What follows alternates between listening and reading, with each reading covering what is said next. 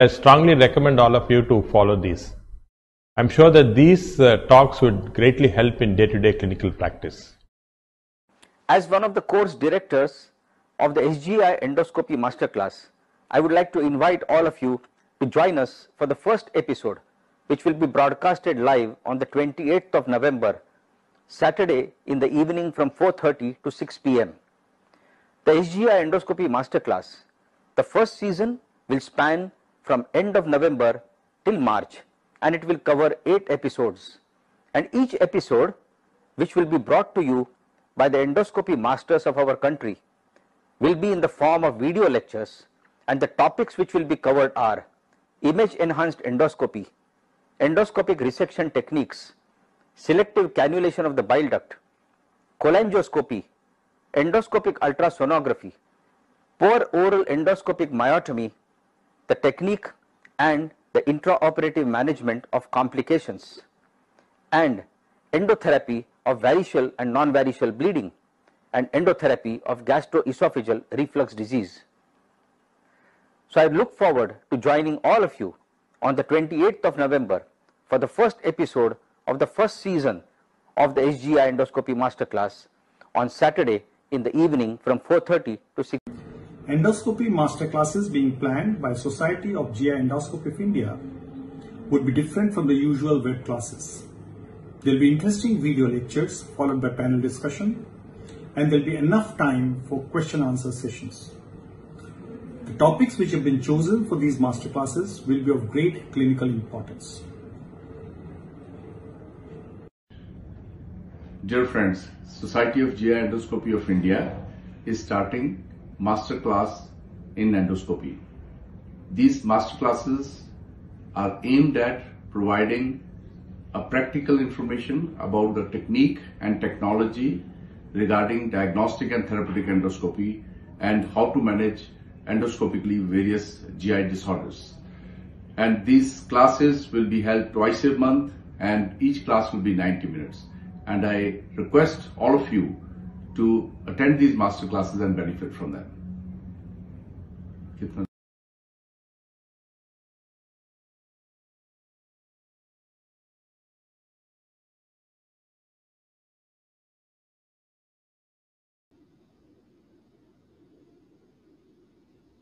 Good evening, friends. Welcome to the SGI Masterclass Season 1, Episode 3. I am Matthew Philip, President of SGI. I bring in greetings from Society of Gastroenterology and Endoscopy of India. On behalf of SGI, I wish you a Merry Christmas and a Happy New Year. 2020 was a challenging year for the whole world, and we hope we will have a better time in 2021 with the COVID vaccine around. SGI Masterclass is committed to provide learning of various aspects of major diagnostic and therapeutic GI endoscopy.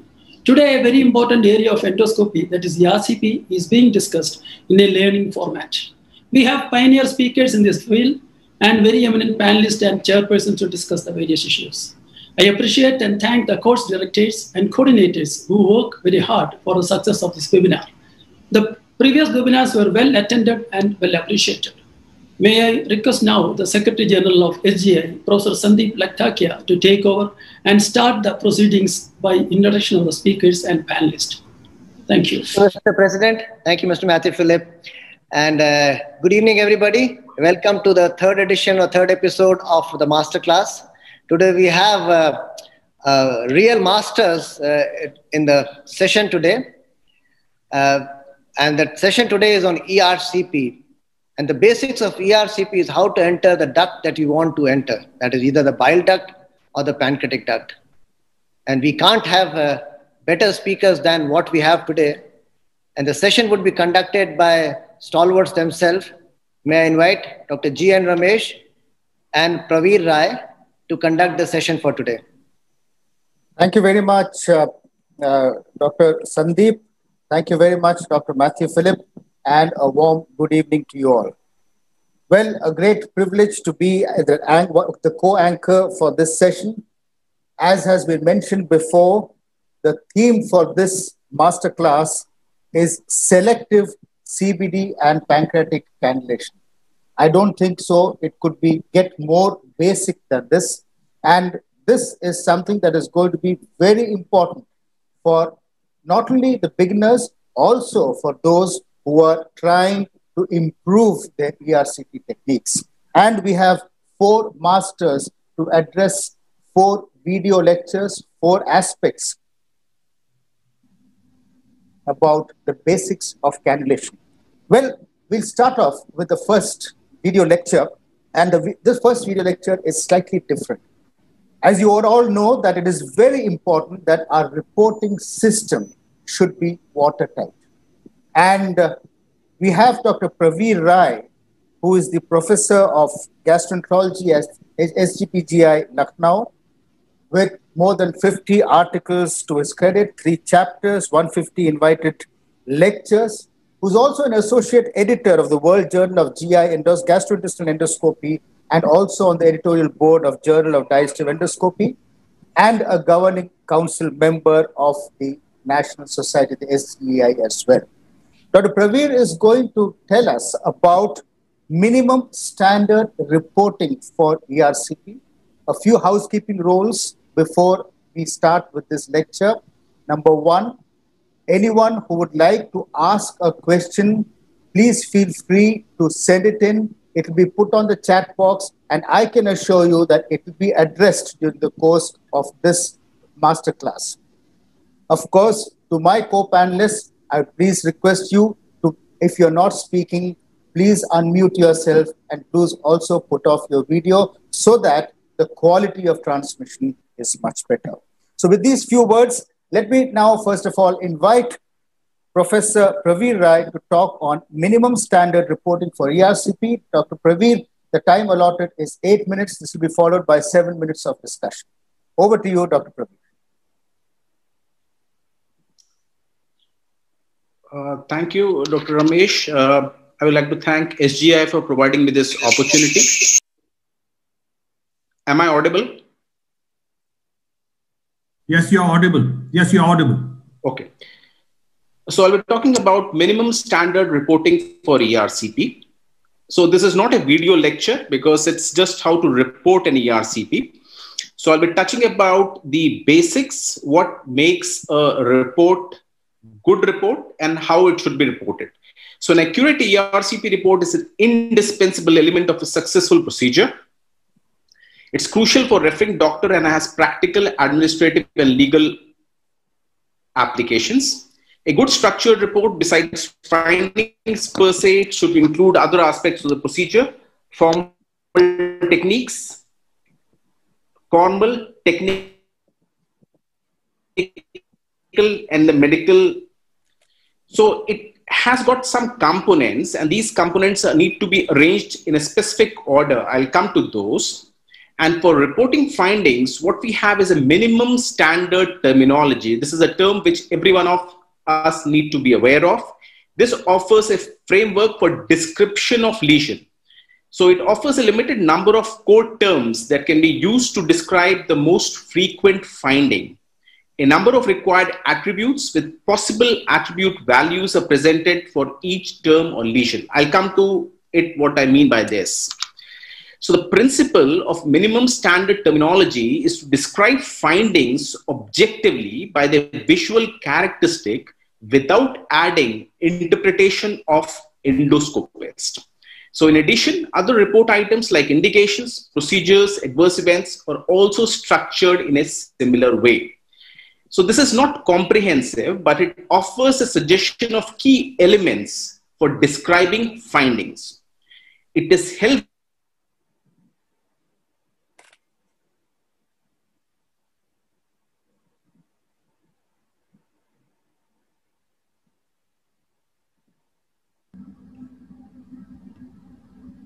Yes, I can't hear you. There is something wrong. No, it's okay. No, it's okay. So when we develop a software for all findings need to have a location attribute to show. So once we talk of the biliary tree or a major papilla, we need to be sure from the papilla if we are talking of a specific lesion in the bile duct. The other minimum standard terminology include the cystic duct takeoff, gallbladder, bifurcation of the hilum, left hepatic duct, right hepatic duct, And when we talk of left and right hepatic duct, we need to talk of whether we are talking of central or the peripheral duct, then the left intrahepatic or the right intrahepatic branches, or the segmental branch. So once we talk of the pancreatic duct, again, we need to be sure we are talking of pancreatic duct at the major papilla, minor papilla, the whole pancreatic duct. And once we are talking of a stricture or a stone located in the pancreatic duct, we need to mention the site where exactly it's located: head, neck, body, tail, or the uncinate process, whether it's a ventral duct, dorsal duct, duct of Santorini, duct of Wiedsing, or we are talking of side branches. We need to mention about distance from the papilla. We need to mention whether it's a whole duct we are talking of or a select portion of the pancreatic duct, and whether it's a central or a peripheral part of the pancreatic duct. So this figure becomes very important. This is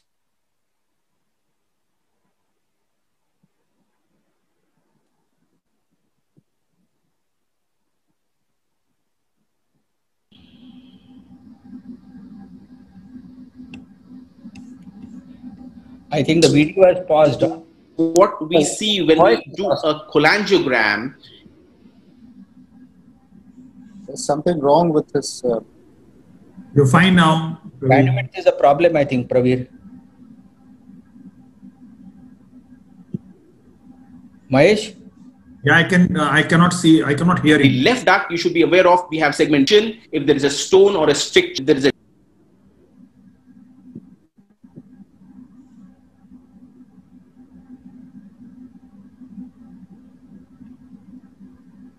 What happened? Pravir, what happened? You need to share your screen again, I think. I think the connection was lost for a minute from Dr. Pravir Rai's end. It's okay. No, it's okay, Pravir. Carry on. Continue. Okay. So if you're talking of right anterior, right posterior duct again is formed by the segment 6 and segment 7. So this needs to come into the report when we are talking of these. Again, if we are talking of papilla, we need to be sure what exactly the location, appearance, and the output. Location can be normal, high, low, whether it's intradiverticular or the edge of the diverticulum. Appearance, whether it's normal, hidden, or small. Adenomatous, infiltrated or congested. Previous EPT, fasciolotomy or a sphincteroplasty, or previous ampulectomy if it is done. You need to mention about output that is seen when we visualize the papilla, that is bile, pus, debris, blood, or mucin. Again, when we talk of divisum, we need to mention whether it's complete or incomplete. When we talk of common channel, especially in carcinoma gallbladder, we need to mention about the length of the common channel, what millimeters it is. If we talked about hepatic duct anomaly, we need to mention about its type. Again, when we see a ductal pathology in the pancreatic duct or the bile duct, we need to mention about irregularity if it is present, whether it's localized or generalized. Dilatation if it is present. We need to mention about type, whether again it's localized cystic or generalized pre-stenotic. When we talk about stricture, we need to mention about what's the length of the stricture, what's the degree of the stricture, that it's whether it's moderate, whether it's passable by a catheter, passable by a wire, or it cannot be passed by a wire or a catheter. Then whether it's extrinsic or intrinsic. If you see stones, we need to mention about the number, single or multiple, size of the stones, and whether they're obstructing or not. If you see a tumor, then we need to mention about type, localized, diffuse, obstructing, whether it's complete or partial obstructing, and bismuth classification if we have malignancy. Again, ductal pathology, if we see a leak, we need to mention about degree, whether it's small, moderate, or large. If we have stent which is being placed, we need to mention about whether it's a straight stent or it's a pigtail stent, how many stents are being placed, and if the stent has migrated inward or outward, we need to mention that. Filling defects, if we see, we need to mention whether it's possible sludge, air bubble, parasite, mucus, protein flux, or cast, and if the patient has underwent prior surgery. So when we talk of pancreatic or biliary cannulation, we need to mention whether it was attempted, whether it is incidental, superficial, deep, or failed. If we are talking about opacification of the bile duct or the pancreatic duct, we need to mention whether it is complete, incomplete, or it was not intended. Again, about papillotomy, we need to mention about type, excess, pre-cut, or therapeutic, the wire knife or needle knife which was used, specifically for bile duct, pancreatic duct, or for both. If we are using a dilating balloon or a boogie dilatation, we need to mention the caliber of the dilator and the result which is achieved post-dilatation. Stone, the method used for fragmentation of the stone, whether it was achieved or not, and result, whether it was complete clearance, partial clearance, or a questionable clearance. If we talk of stent removal, the methods which we use for stent removal, if we talk of hemostasis in the biliary system, again, we use clips, balloon compression, APC, or coagulation. So the report should include the administrative data. So that was all the minimal standard terminology that we use. With this, what we achieved is a report which should include administrative data, that is endoscopic facility, patient identifier, date, time, location, endoscopic procedure, elective or the emergent procedure, inpatient or outpatient, endoscopist, endoscopic nurse, anesthetist, referring doctor. Clinical data again becomes very important. That is indication of the reason for endoscopy. Brief history, including relevant family history. We need to mention about ASA score, presence of comorbidities, whether consent was achieved or not. It's very important to be mentioned for medical legal purpose. Technical information, again, sedation and drugs that are being used, equipment used, the quality of cleaning and visualization, extent of the examination that was intended and that was achieved, technical or the procedural aspects, as I have highlighted, patient comfort and the sedation quality that was used, dural intubation and pertinent luminal findings, the procedural detail, cannulation details and X-rays used, ductographic findings, whether we find strictures, stones in the ducts, sampling, whether that was done or not, and therapeutic procedures that was performed. So in the end of this report, we need to have a summary and recommendation. The score information of the procedure, including the diagnostic and therapeutic aspect of the ERCP and then result. Recommendation should include monitoring if needed, repeat procedure, or other follow-up if needed. Another very important aspect of report is the presence of images, which is radiological image and endoscopic image. Again, very, very important. We should achieve an image during initial cannulation of the scope. For this, we need to remove all foreign bodies when we take an X-ray image. Initial contrast injection must be very accurately recorded to delineate the biliary anatomy or reveal leaks or small stones. At this point of time, if we are not cautious, we may miss small stones or miss small leaks. Complete filling of the pertinent ductal system using balloon. Relevant phases of therapeutic maneuvers should be shown on the X-ray image. Any adverse event like presence of air if it happens or impacted basket may well be documented on the X-ray image. Final image should be taken after removing the endoscope. About endoscopic image, any pathology or aberration should be captured. Images of papilla before and after treatment.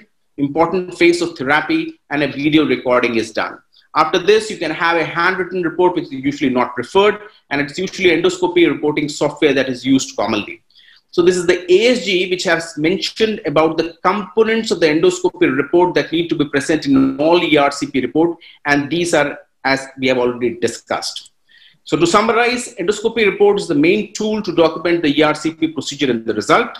Structuring the report and including compulsory items facilitates quality assurance and helps track the performance.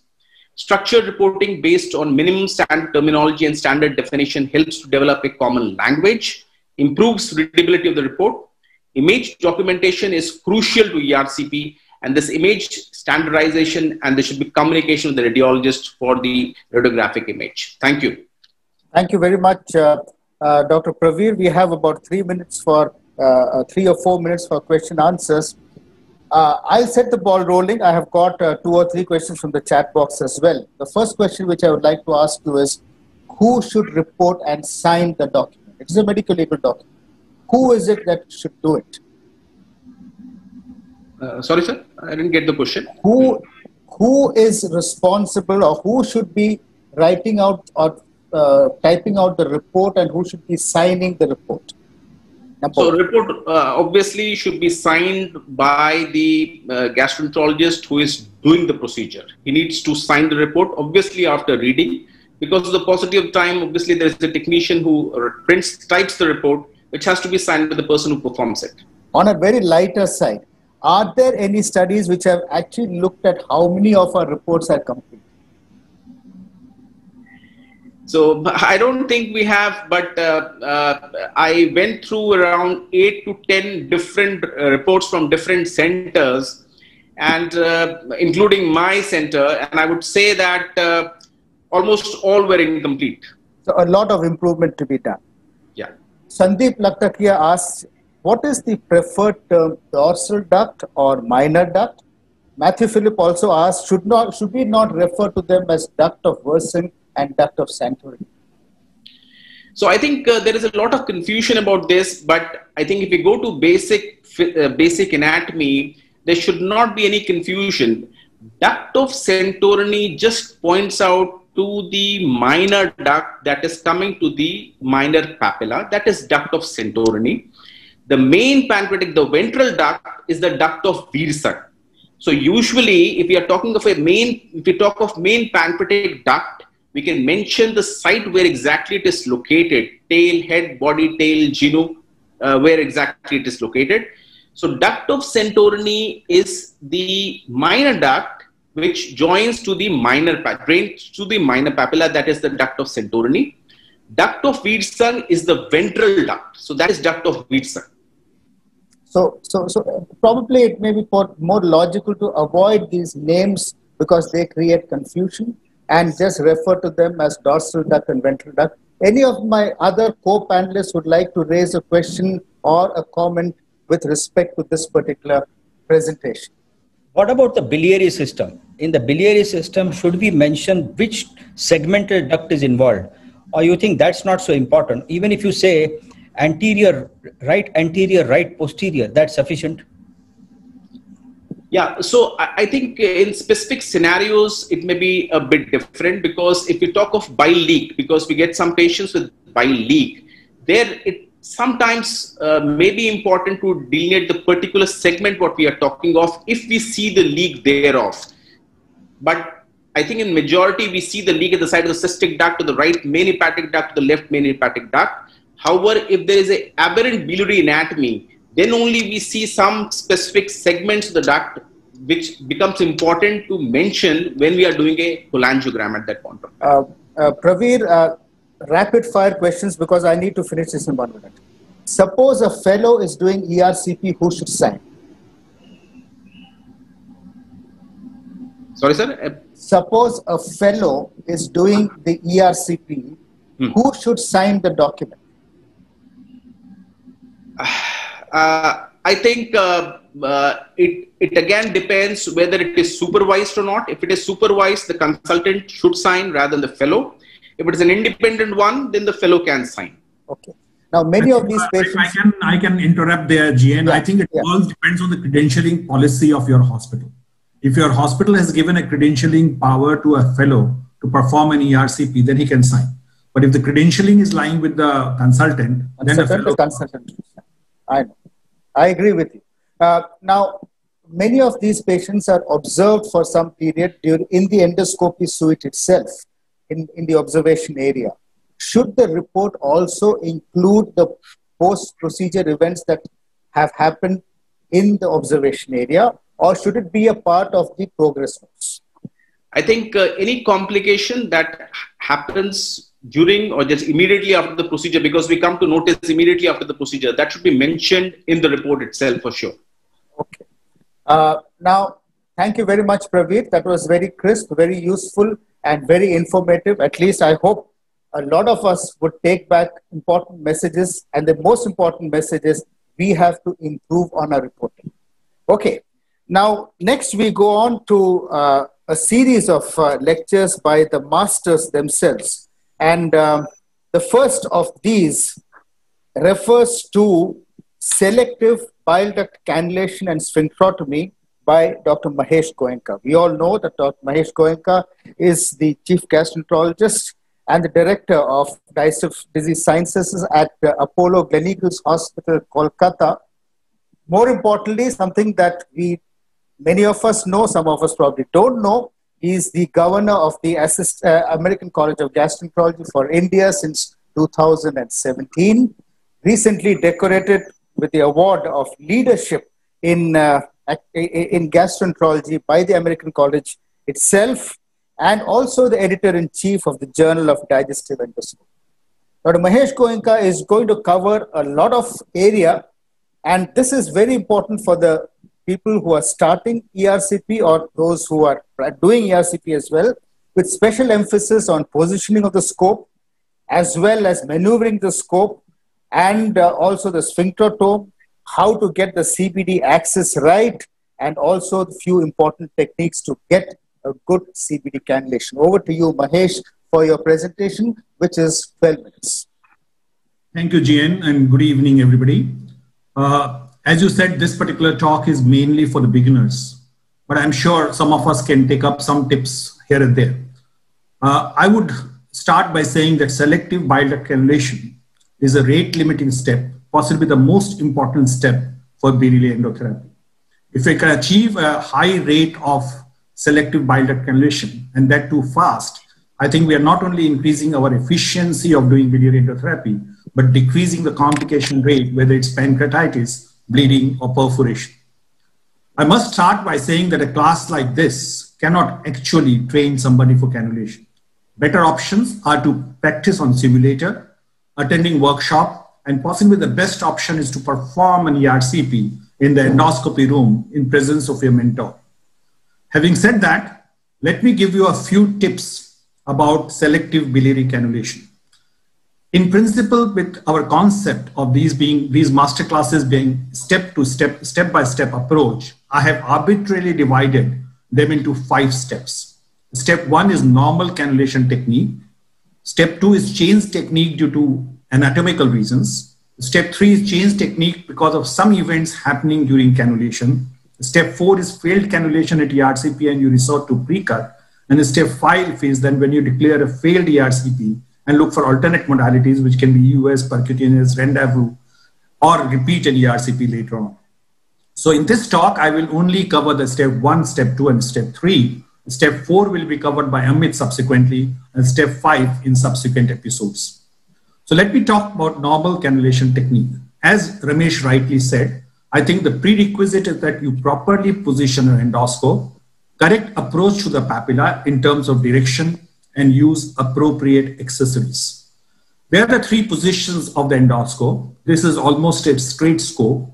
This is a long root, and this is a semi-long root.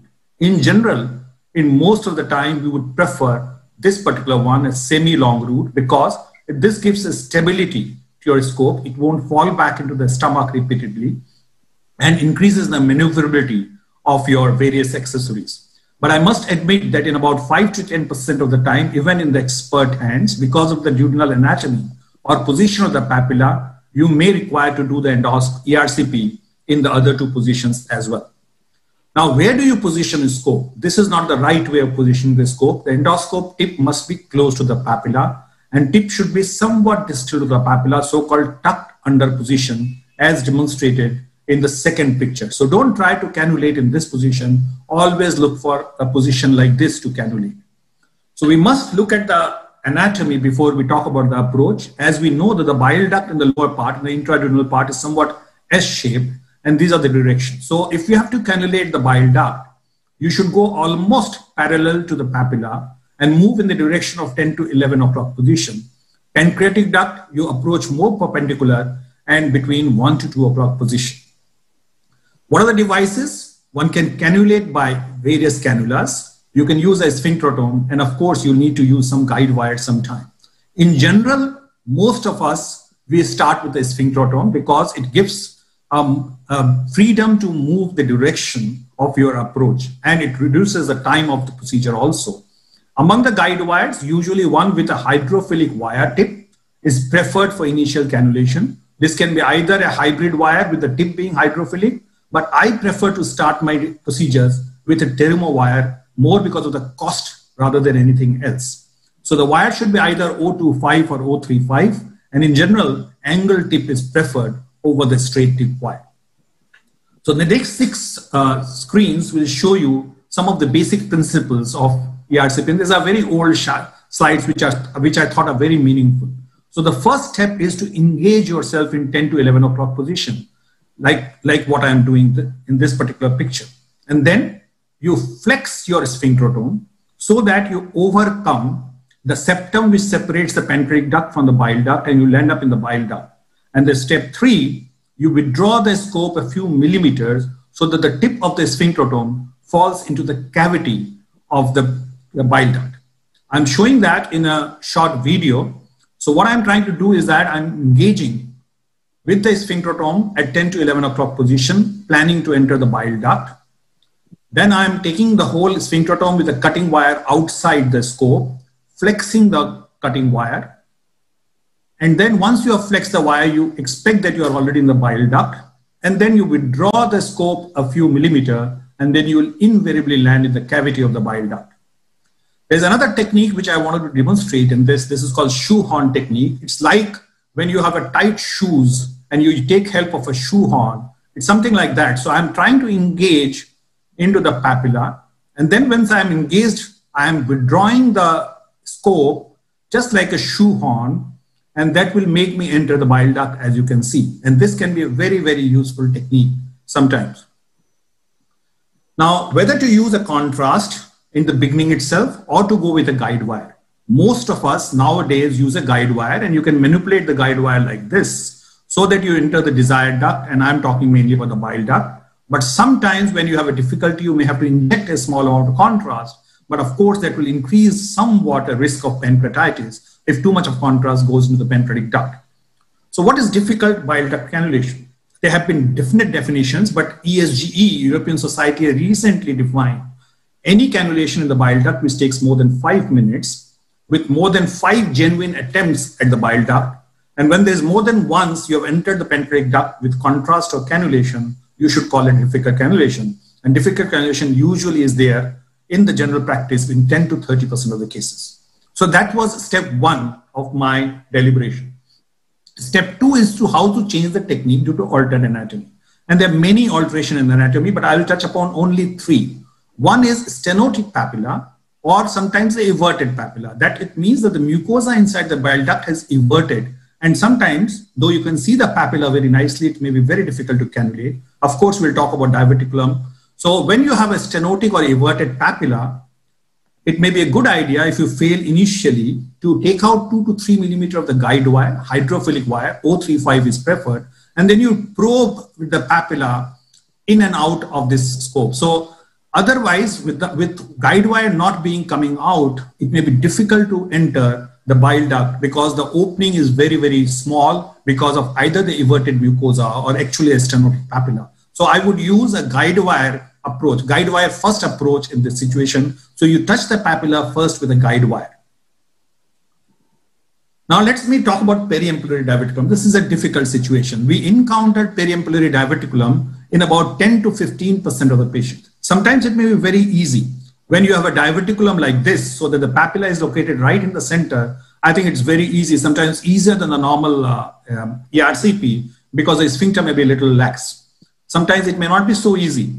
And this video will show you that I'm trying to cannulate with the normal sphincterotome, and my sphincterotome is not going. So I changed to a cannula. This is one situation where sometimes changing to cannula may help because the sphincterotome has a direction. And we know that in presence of a diverticulum, the lower bile duct, the direction may not be as we expect in absence of diverticulum. So sometimes shifting to a cannula may be helpful in this situation. Now, it may be even more difficult. And some people will inject some substance by the side of the papilla to make the papilla come out. One can use a few clips to bring the papilla out. But what I do in this technique, and I find it to be very useful, is use a forceps technique. So what I do is that I'm trying to cannulate without using a forceps. The papilla is inside. So now I'm using a pediatric forceps to bring out the papilla. And as you can see, that the papilla has been brought out. And then by the side of this foreign body forceps, biopsy forceps, I'm passing a sphincterotome. So now the papilla is exposed. You can see the minor papilla here, just above the diverticulum. And by this technique, I was able to cannulate. And you can see the forceps here and the guide wire inside the bile duct. So this I find to be a very, very useful technique in some of the difficult periampullary diverticulum. Now, surgically altered anatomy is the chapter in itself, but then briefly it can be Billroth, it can be Roux-en-Y, it can be pancreatic or duodenectomy. What scope to use will depend on what is the limb you're going to cross. If it's a short limb, you can use either a forward viewing gastroscope or a duodenoscope. But if it's going to be a long limb, then you should use an enteroscope. which can be double balloon or a single balloon endoscope.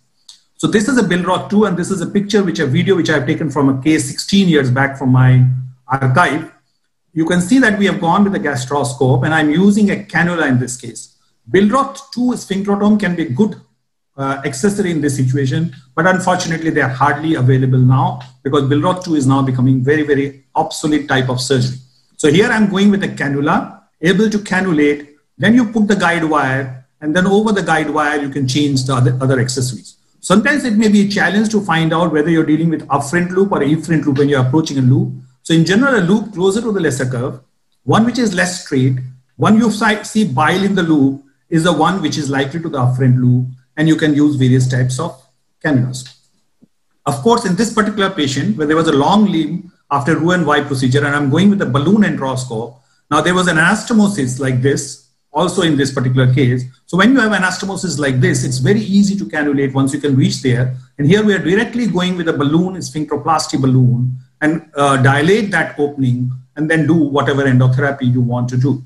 So here, reaching the papilla is more difficult, but once you reach the papilla, cannulating may not be so difficult. Now, step 3 is the anatomy is more or less normal, but some event happens during ERCP which requires change in the technique. And this can be either guide wire repeatedly entering pancreatic duct, or a sphincterotome is piercing the papillary roof. So here you can see in the first video that my guide wire, this was the second or the third time that the guide wire went to the pancreatic duct. So I'm keeping the wire inside and going above the wire, and then able to cannulate the bile duct, so-called double wire technique, and then do the procedure. I would make a comment that in this particular patient, a few years back, I removed the guide wire from the pancreatic duct, which I usually won't do now with the literature which is available. And the second case is a combination. So I'm using a forceps, a pediatric forceps, to bring out in the presence of diverticulum, and then my guide wire enters the pancreatic duct, and then over the wire, I'm doing a sphincterotomy after introducing the sphincterotome. So this is using a technique of forceps. So you can see I've used the forceps and the 2 wires, one in the PD and one in the CBD.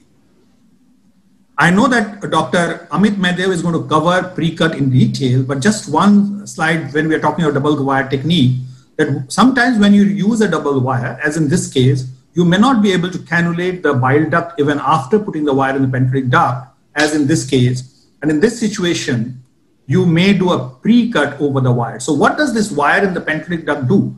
It, 1, stabilizes the papilla. Number 2, it straightens the intraductal part of the bile duct. And number 3, it prevents inadvertent entry in the pancreatic duct again and again. And I have found this procedure to be very, very useful.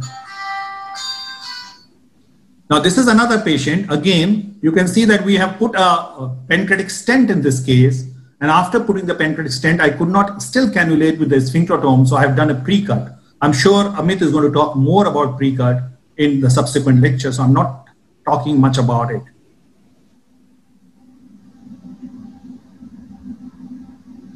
So when you use this technique, there are a number of initial studies. This is an old study about almost 12 years back. Success rate of 73% with over the wire or over the stent, but a significant pancreatitis rate. And what they showed, that if you put a PD stent, the risk of pancreatitis is much less than if you don't put a stent.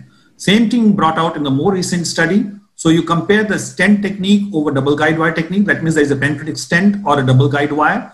Though the overall success rate is same, the pancreatitis rate is much less if you do it over the put a stent.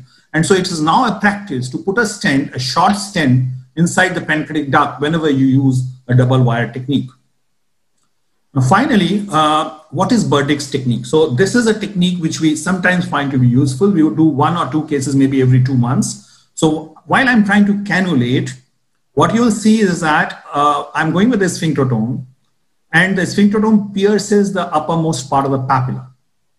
So this is otherwise considered to be a complication, and most of the people will then stop the procedure at that. But what I'm doing here is that I'm cutting that papilla through the pierced papilla, and then it's sort of a pre-cut. And then you'll find that the papilla exposes itself, and the cannulation invariably becomes very easy, and you can do whatever endotherapy you need to do. So we have found this procedure to be very useful with a very low complication rate. I'm not going to touch upon step 4, which is failed cannulation to ERCP pre-cut. And step 5, which is failed ERCP, and you look at EUS, rendezvous, repeat procedure, percutaneous, or of course, always a choice to refer to another center. I'm supposed to talk about biliary sphincterotomy. I'll just spend half a minute to 1 minute on this. I think biliary sphincterotomy requires further expertise. So the issues are what current. Mostly we use now endocut, which is a combination of pure cut and coagulation. Sphincterotome, any sphincterotome is good enough, but if you have a large diverticulum, sometimes using a clever cut, which has an insulated sheath over the cutting wire in the proximal part may be useful, but in general, you can get away with any sphincterotome. How much to cut? I think that's an important decision, and I'll just try to show you on these two pictures. Now in this, I think I can cut up to this point, wherever the bulge is. Sometimes there's no horizontal fold, but you can go up to the bulge.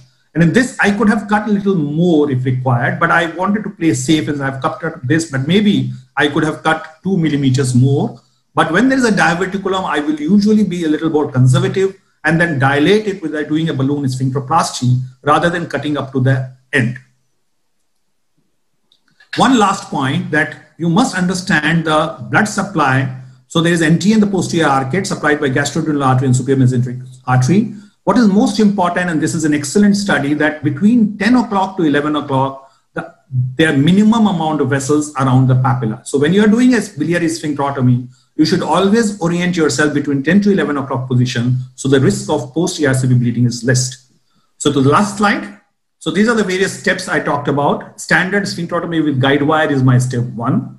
If there is altered anatomy, stenotic papilla, guide wire first, diverticulum, evert, post-surgical, use proper scope, step 2. Step 3 is that if event happens, PD wire, use a double wire technique. Papilla puncture, you may try a Burdick's procedure, step 3. Pre-cut is step 4, and other methods are step 5. Thank you very much. Thank you very much, Dr. Mahesh. That was very clear, very illustrative, and there are already a lot of questions. We'll take that up during the panel discussion. I hand the proceedings over to my co-anchor, Dr. Praveer, to conduct the proceedings and to introduce the next speaker. Over to you, Praveer. Thank you, sir. So I think the next talk we have Dr. Nageshwar Reddy, who again needs no introduction to this audience. So I think few words I would like to say about Dr. Reddy. He is one of the gastroenterologists to whom any gastroenterologist working in the endoscopic field looks up to. He, I would say, is a complete gastroenterologist who has set up a benchmark in academic field as well as administrative field. You need to see Asian Institute of Gastroenterology to really understand what I'm talking about. So with these words, I would like to invite Dr. Reddy for his talk on selective pancreatic cannulation and sphincterotomy. Dr. Reddy, please. At the outset, I'd like to thank the SGEI Masterclass committee for giving me this opportunity to talk on selective pancreatic cannulation and sphincterotomy. In fact, most of the talks, as you can see, when you talk about selective cannulation and CBD, and Mahesh has just given you a nice talk on how selectively to cannulate the CBD. Now, why pancreatic duct selective cannulation is not often talked about is that either it's easy or it's too difficult. There's no intermediate between this. Now, what is the reason that we have to selectively cannulate the pancreatic duct? It's because we want to do therapy for calculi, strictures, leak or fluid collection, and sometimes for diagnostic purposes like pancreaticoscopy. We rarely do manometry nowadays. So how do we access the pancreatic duct? The pancreatic duct, of course, is accessed through the retrograde route through ERCP. It can be a direct cannulation or it could be a wire-guided cannulation, which is often the preferred technique now. And of course, sphincterotomy can be done directly for the pancreatic sphincterotomy, or we could do a biliary followed by pancreatic sphincterotomy. And I'm going to briefly show you a few videos of this. Rarely, when you can't access the pancreatic duct by ERCP, we do an endoscopic ultrasound. Now, when you want to access the pancreatic duct, if you want to go to the pancreatic duct, you have to actually selectively go to the right upper quadrant to selectively cannulate the pancreatic duct. Now, to go to the right upper quadrant, you actually have to twist your body towards the left a little and the scope to the left, and this automatically orients you towards the right side of the papilla. Similarly, papillas come in different shapes and sizes, and this is one of the difficulty. And when you have a papilla like this, what you must do is to again turn your body little to the left so that the cannula goes to the right upper quadrant of the papilla, and then you can cannulate at that selective Now, when you look at the pancreatic ductal or pancreatico-bile duct anatomy as an endoscopist, there are different grades. You can have the ducts opening separately. There can be a small common channel. There can be a significant common channel in the intraduodenal part of the duct, or on rare occasions, you can have an anomaly like this. This is actually the Michel's classification. The commonest one is the one which we encounter, and that's where the difficulties come, the type 1, where you find a channel of about 1 centimeter, then leads to the bile duct and the pancreatic duct.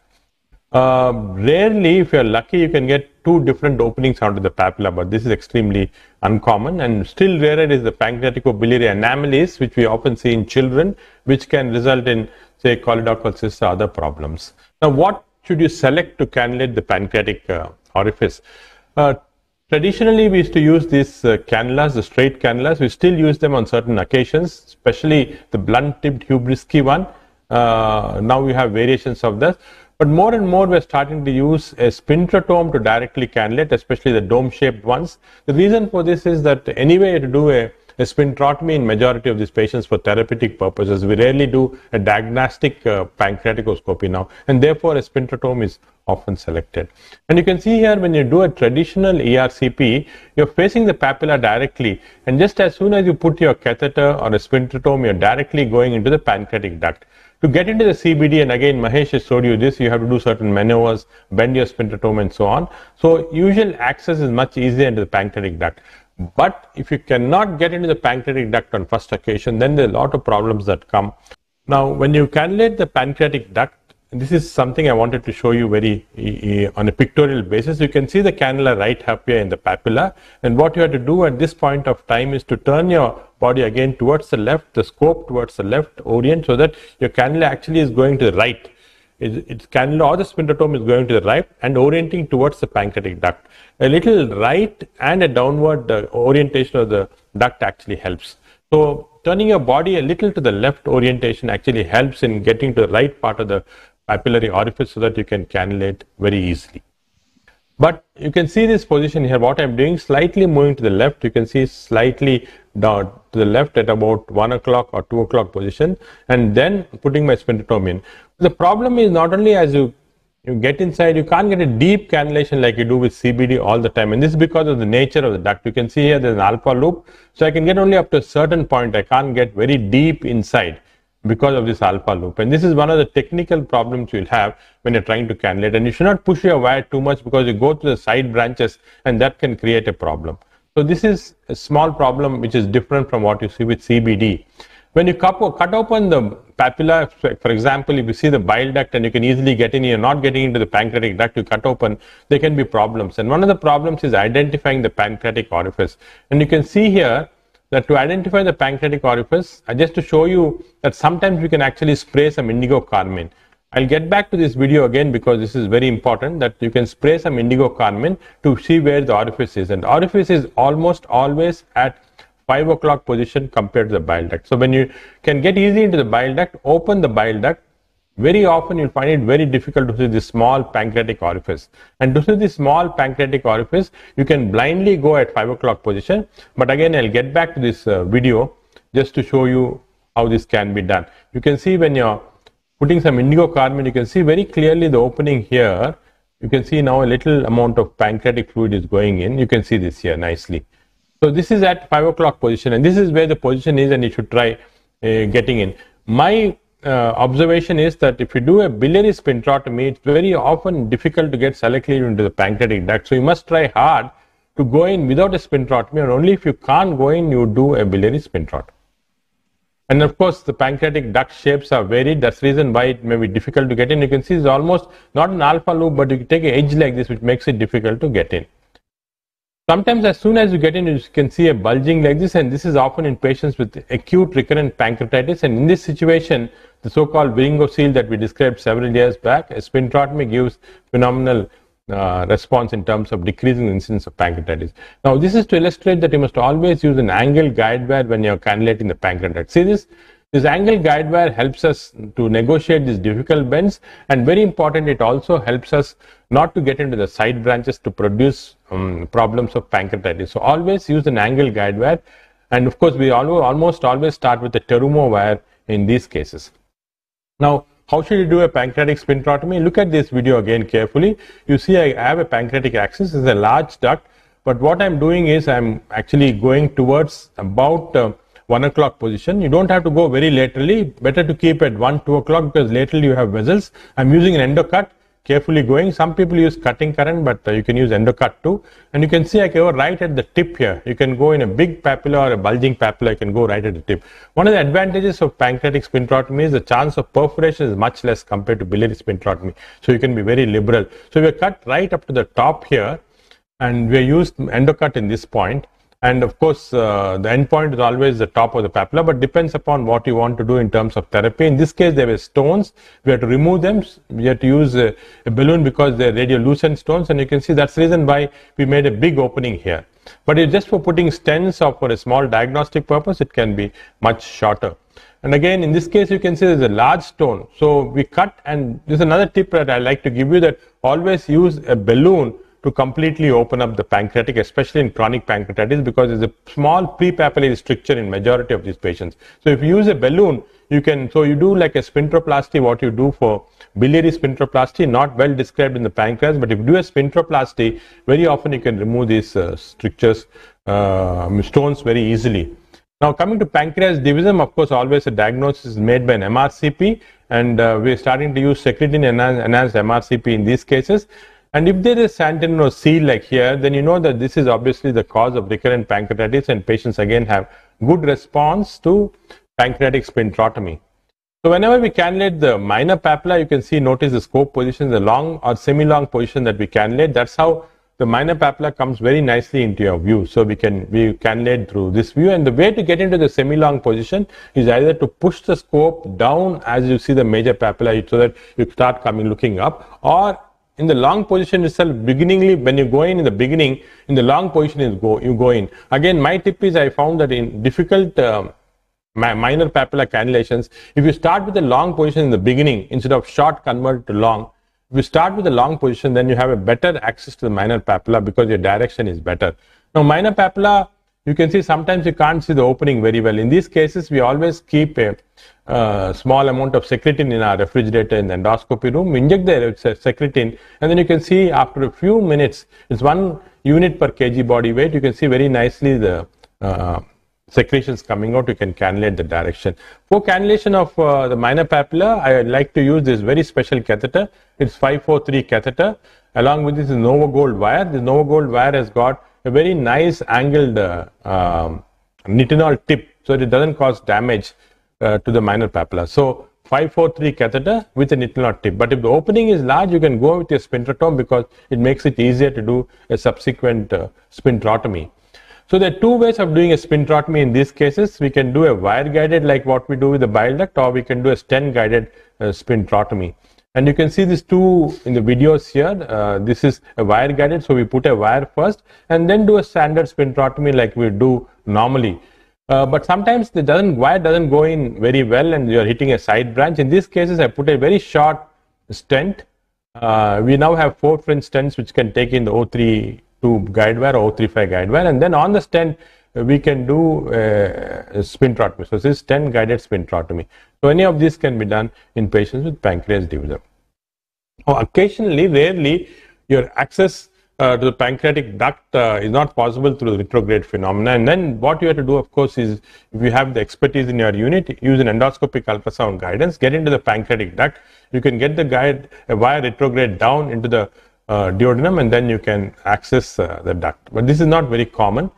So my take-home messages for pancreatic duct cannulation and sphincterotomy are: for the main pancreatic duct, use a straight scope. For the pancreas divisum, use the long scope method and use the long scope directly. Have a little leftward orientation for the main papilla. Leftward, little down sometimes helps at 1 o'clock, 2 o'clock position. Always use an angled hydrophilic guide wire. This is what I'd like to emphasize. Always use an angled hydrophilic guide wire in the pancreas to decrease the chance of pancreatitis. And if you have a pancreas divisum which is difficult, I suggest that you can get secretin is now available. You can import some and keep with you. And in a difficult case, you can use secretin to delineate the pancreatic orifice properly. Again, thank you very much for your attention. Thank you, Dr. Reddy, for an excellent talk. I think we'll be taking the questions at the end. So next talk is by Professor Amit Mahadev, who again needs no introduction to this audience. He has the endoscopy skills of a real master. His passion for learning new techniques, and that too with perfection, is a quality which only very few of us can have. He's an equally good teacher of endoscopic techniques. It's really a pleasure to the eyes to see him performing the endoscopic procedures, be it ERCP, third space procedures, or ESG. With these words, I would invite Sir to talk on pre-cut exosotomy. Dr. Amit Mahadev. Thank you so much, Praveer, and I thank the organizers for giving me this opportunity. We just heard 3 fantastic talks. Actually, first one from Praveer on minimum standard reporting for ERCP, very exhaustive, very nice talk. And of course, selective cannulation of the CBD as well as the PD by Mahesh as well as by Nagi. Actually, my talk is just a minor part of this whole process because, as all of us know, in most of the times, we usually succeed in selective cannulation of the bile duct. Pre-cut is usually performed for biliary cannulation rather than pancreatic cannulation. We rarely do a pre-cut for a pancreatic ductal access. All of us know this famous saying of Peter Cotton that for a beginner, selective cannulation and doing an interventional ERCP can be difficult. It can be quite difficult. And as you see, the main issue here is the ampulla of Vater. Because the ampulla of Vater, as already told to you by Mahesh and also by Nagi, we have to understand that the ampulla of Vater is a very special organ. Because number one, you have to know that it is a small organ. So whatever instrument you use has to be small. And in addition to that, it is a very delicate organ. So the instrument also has to be delicate. Your maneuvers also have to be delicate. In addition to that, you can see this anatomical structure of the ampulla. It is a complex organ. It's not as simple as it appears. So you see here, it has got sphincters. It has got so many muscle fibers. And you also see that the bile duct is coursing in this particular way. So therefore, sometimes, even in expert hands, cannulating selectively in the bile duct can be difficult. For example, you see here from these various studies that selective cannulation of the bile duct, in spite of you being an expert, can have a failure rate somewhere between 5 to 15%. In expert hands, it may be lesser. However, if for a beginner, it can be even higher. So therefore, we have to think of what to do next in case you fail to cannulate the bile duct. Of course, nowadays you have got techniques like EUS guided rendezvous, by which we can have a good guidance, by which we can do a rendezvous technique and cannulate the bile duct. But it is very important to learn this special technique, which is called as a pre-cut accessotomy. In fact, I remember at the beginning, 30 years back, when pre-cut was just being developed or it was being described, there was a statement made by the father of endoscopy, Peter Cotton, that pre-cut is a dangerous technique and only meant for the experts. But at the same time, another expert in Germany, Professor Nip Sohendra, made another statement saying that you have to learn the pre-cut because until you learn the pre-cut, you will never become an expert. So instead of saying that pre-cut is only meant for expert, I think you have to master the technique of pre-cut. Now, what is the principle of pre-cut accessotomy? The principle of pre-cut accessotomy is basically de-roofing of the ampulla of Vater. We just heard from Nagi's talk, the Michel's classification of how the bile duct and the pancreatic duct fuse and they both open at the ampulla of Vater. You see here, this common channel is seen in almost 85% of the times. And that is exactly the reason why sometimes we have a failure of selective cannulation inside the bile duct, because the lower part of the bile duct is coursing vertically, then horizontally, and then vertically. It is a S-shaped lower part of the bile duct. So in pre-cut technique, you have to basically incise the superficial layers of the ampulla of Vater layer by layer in the axis of the bile duct until you reach the bile duct epithelium. So you see here, this is the part which you have to basically incise by using whichever pre-cut sphincterotome you are going to use. Now, what is important to remember is, what is the depth? What is this layer? Whatever is this layer, the maximum depth is going to be not more than 5 millimeters. So therefore, whichever knife you use should not be a long knife like a sword, because if the knife is very long, then you can do a very deep incision and thereby you can have a wrong pre-cut. So number one is de-roofing of the ampulla layer by layer in the axis of the CVD with a maximum depth of 5 millimeter. And after you have cut the layer like a surgical incision, see the surgeon, when he incises the abdomen, he never goes directly in the peritoneum. There's a skin, then the superficial fascia, the subcutaneous tissue, then he goes to the layers. So therefore, layer by layer you have to incise, and after every incision you have to carefully inspect in the ampulla obvator, search and identify the salmon pink epithelium of the bile duct, and then you have to cannulate it and complete it with your sphincterotomy. So now, initially when pre-cut was described, there were two techniques and there were two sphincterotomes. The one which I learned on initially was the Sohendra pre-cut sphincterotome, and this was exactly the reason why Sohendra devised this sphincterotome, where the wire of the sphincterotome was almost going to the tip. So the tip of the sphincterotome was engaged in the orifice of the ampulla, and then the sphincterotome was rotated in such a way by this wire was coming in towards the roof. And the main advantage of using this Sohendra type of pre-cut sphincterotome was that this sphincterotome did not move from one side to the other, and you did not have a zigzag incision. And with this cutting, you could achieve a very controlled layer by layer incision of the ampulla obvator. Now, the easiest method to use this Sohendra type of sphincterotome and the simplest pre-cut accessotomy for even a beginner is to remove an impacted ampullary stone. In fact, this is the ideal case where you can learn the pre-cut technique. Here I'm using the Sohendra pre-cut sphincterotome. This is a video of almost 30 years back. See here, keep the sphincterotome tip in the orifice, and over the stone itself you can cut. This is one situation where you can never go wrong, because if you go along the stone, you're always over the bile duct, and then you have to treat the ampulla very delicately. With the sphincterotome itself, you give a little bit of nudge and you can deliver that impacted stone, and then you can complete the sphincterotomy. So this was an accessotomy. Using the Sohendra pre-cut sphincterotome to actually de-roof the ampulla obvator, you see here, what do I mean by layer incision? This is the first layer, and then by using the same sphincterotome, we are going to separate out the layers. You see the bulging portion of the bile duct below, and then again you put this sphincterotome tip in the orifice, and then you start the second incision, and thereby you can achieve a selective cannulation by going inside the bile duct. However, nowadays most of us use what is called as the needle knife sphincterotome for the pre-cut. And the commercially available needle knife sphincterotome, if you see here, when you project out this wire, it is either 6 millimeters or 8 millimeters, which is much longer than what you would like to cut. So the ideal length of projected wire out of the needle knife should be either 4 millimeters or 5 millimeters, by which you will not create a complication while performing a pre-cut. So now I am going to demonstrate to you how do we use the needle knife sphincterotome to perform a proper pre-cut accessotomy. So now you see here is, now we have projected the needle knife out. We're gently going to pull it back. I want you to concentrate on this external video of mine. You see here what I'm going to do now. After projecting the needle knife out, I put it in the orifice. Now I'm not going to hold the needle knife sphincterotome at all with my right hand. I'm holding the shaft of the scope, and the entire cut is done by moving the shaft of the scope. So I'm pulling the scope backwards. So we have to make sure that while cutting it, it has to be a clean incision in one particular direction and not going zigzag.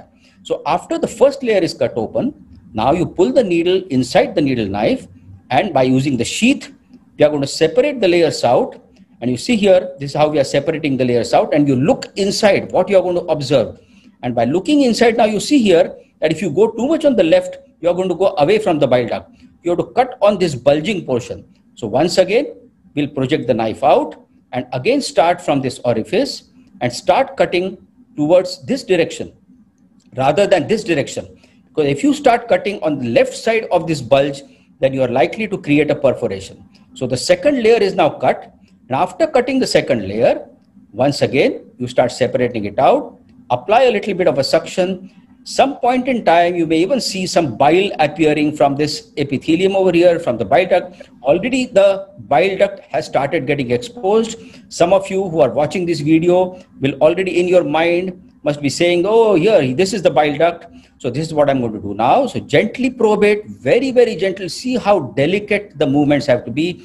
And this is exactly, so this is what you have to do. It should never be an accidental cannulation. But when you do a pre-cut, and if you master the pre-cut, what you actually achieve is a intentional cannulation. Now, you can also perform a pre-cut in a situation like this, where because of this diverticulum, you see that this ampulla is a little bit rotated. So even in this situation, you have to make sure that your cut does not go zigzag. It is going exactly at 11 o'clock on the bulge of the ampulla obvator, layer by layer incision. The superficial layer is cut here very, very gently and very, very accurately. And for that, don't hold the knife, don't use the elevator, hold the shaft of the scope and do the movements. You see here now the salmon pink epithelium is exposed. So put the knife inside, rotate the small wheel to the left, change the axis towards the bile duct, and this is how we enter deep inside the bile duct. Well, Dr. Goenka already mentioned to us that there is something also called as a transpancreatic pre-cut sphincterotomy, where what you do is, if your guide wire is repeatedly entering your pancreatic duct, you can directly just put your sphincterotomy in the pancreatic duct, rotate your sphincterotomy in such a way by which this wire faces towards the bile duct, and through this septum, we go cutting towards 11 o'clock direction and enter into the bile duct. Well, this appears to be a little bit dangerous technique. However, studies have shown, you see here, one randomized controlled trial which compared between transpancreatic pre-cut sphincterotomy versus a double guide wire technique.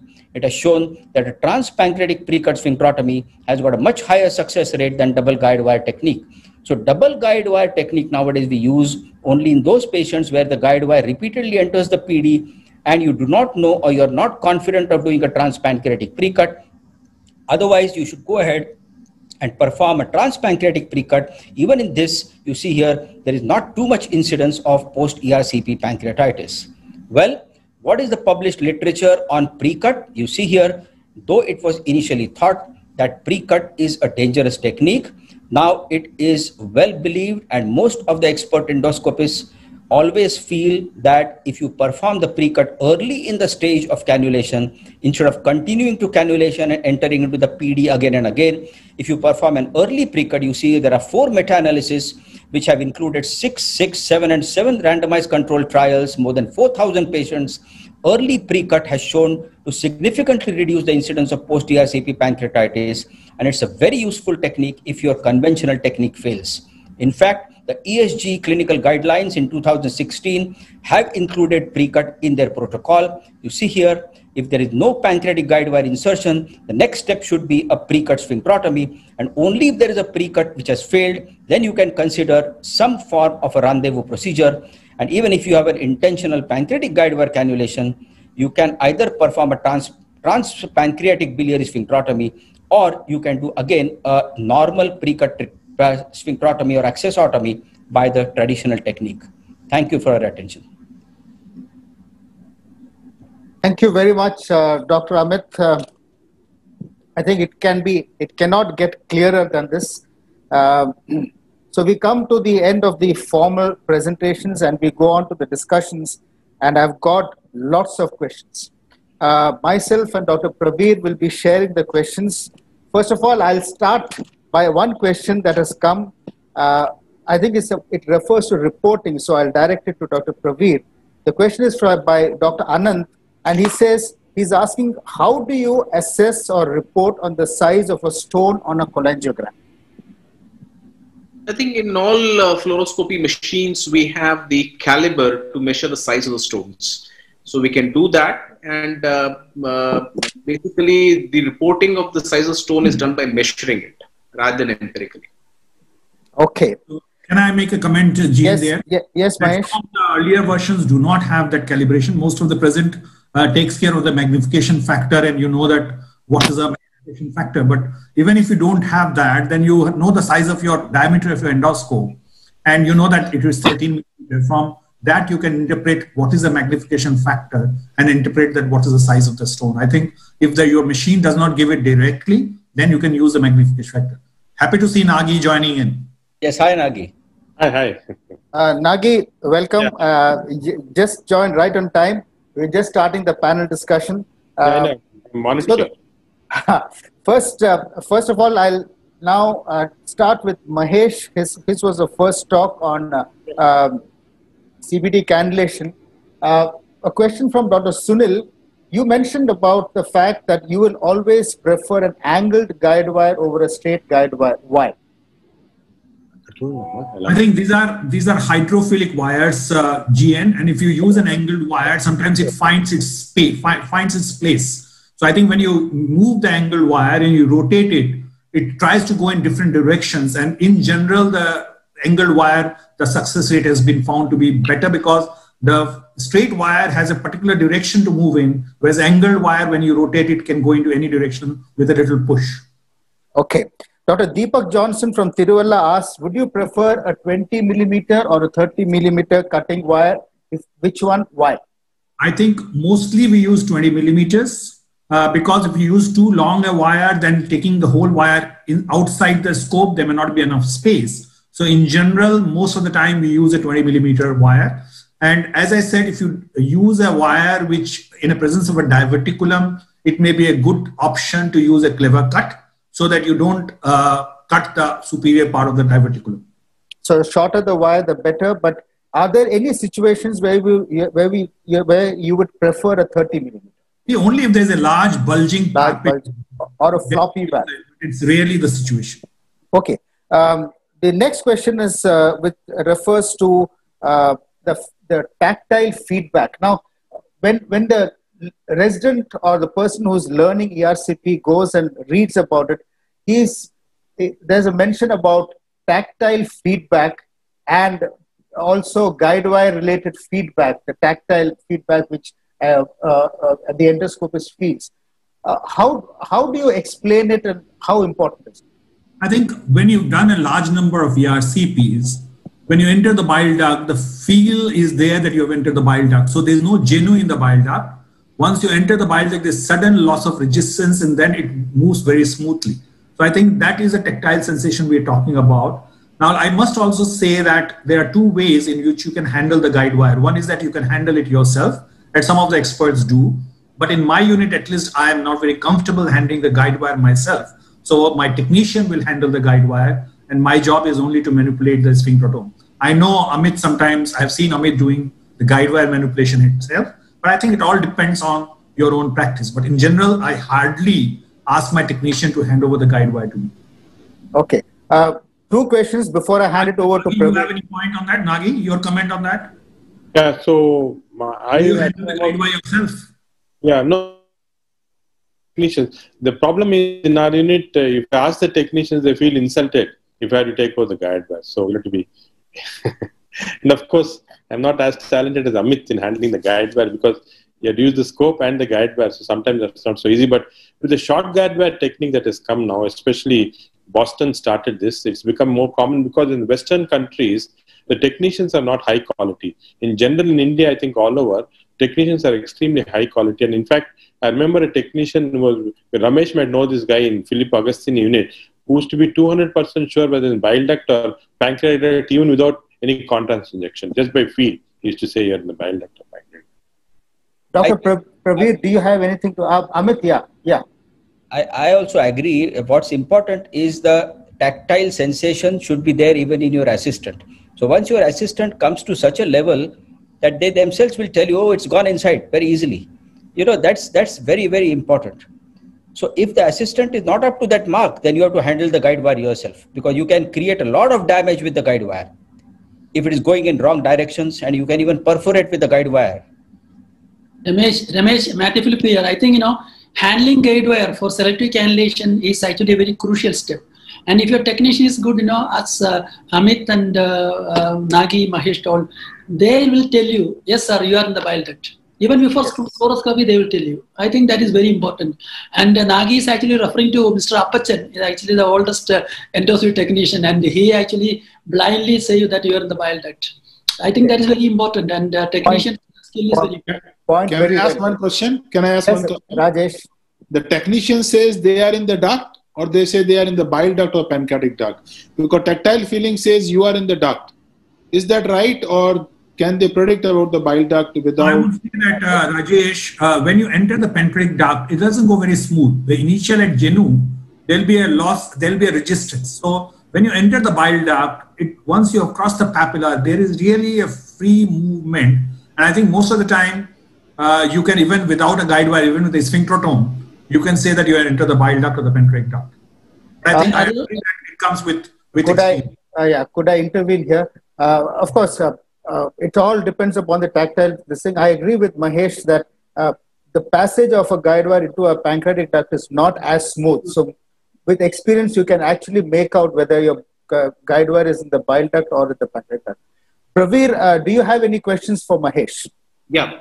So one of the questions again from one of the delegates, he has asked this Deepak from Tiruvalla, how safe is transpancreatic sphincterotomy for biliary excess? Dr. Mahesh. I don't do it.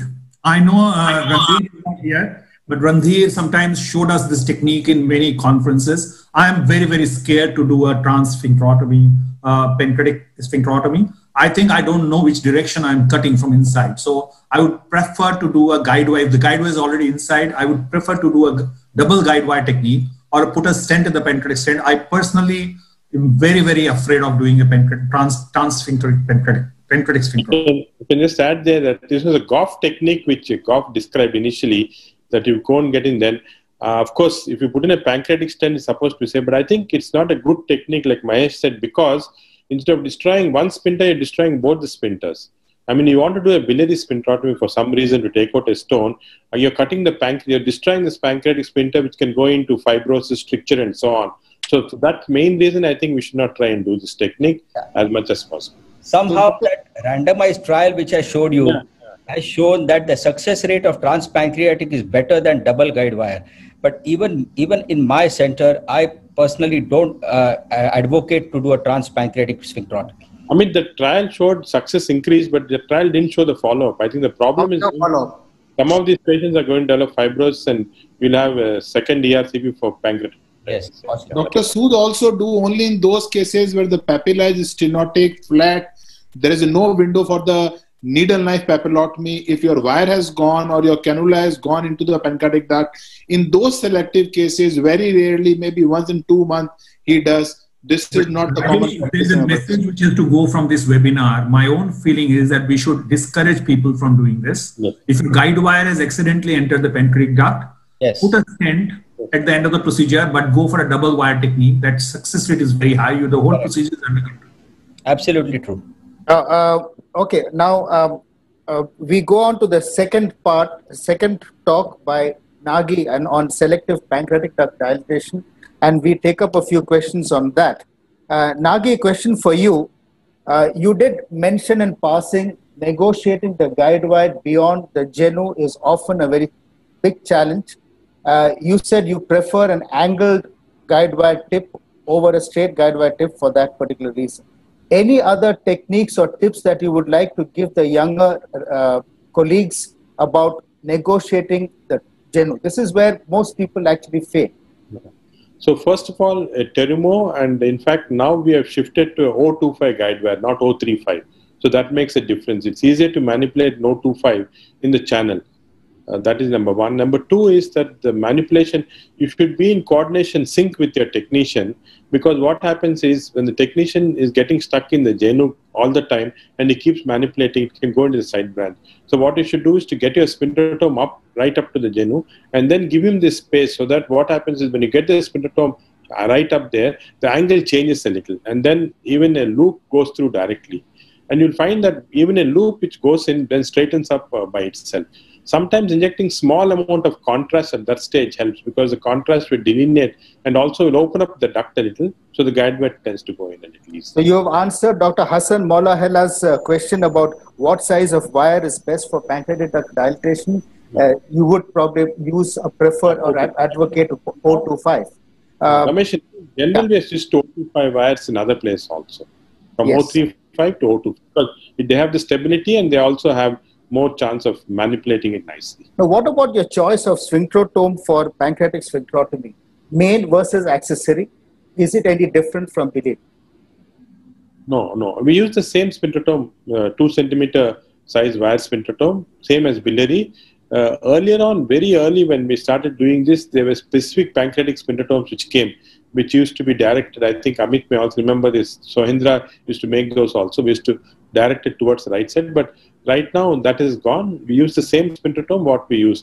For the minor papilla, of course, you have the special sphincterotomes, which are the minor tomes, which are thinner in size for this very thin minor papilla.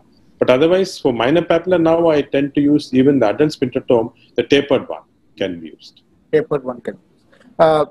The next question is about finding the pancreatic duct after a biliary sphincterotomy. You said it is difficult. Now, what would be your advice? Now, there are situations where a sphincterotomy has already been done, or it is just done in this particular procedure.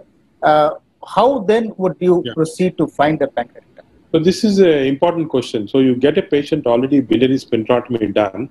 You can't actually make out the pancreatic orifice. But one of the things is blindly, it's almost always at 5 o'clock position. 5 o'clock position to the main biliary. So blindly you have to probe there.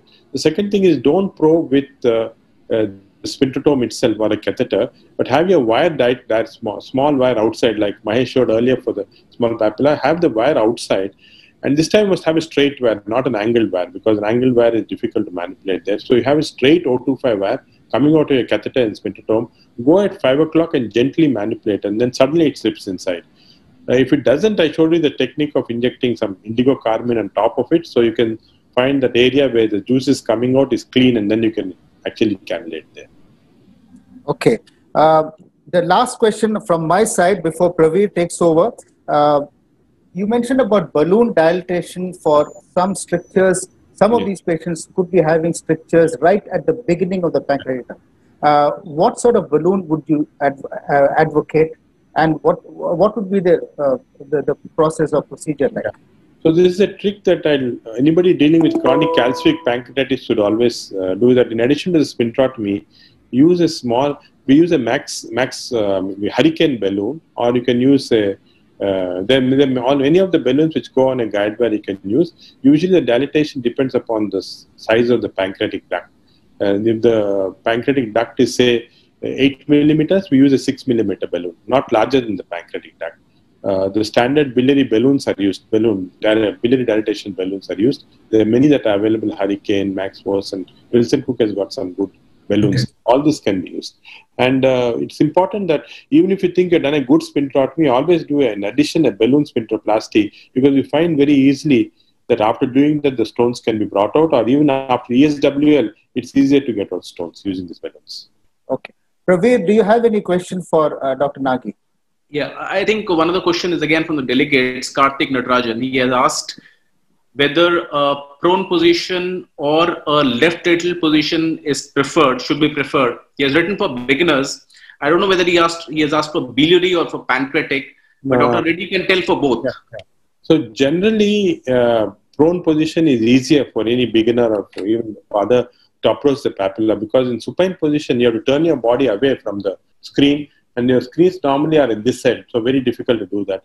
And also the fluid gets on top of the papilla, so sometimes it's not easy to manipulate, especially if some small bleed is there. So prone position is better. The only exception is hilar tumors. If you have a hilar tumor, then you open it up better in a supine position.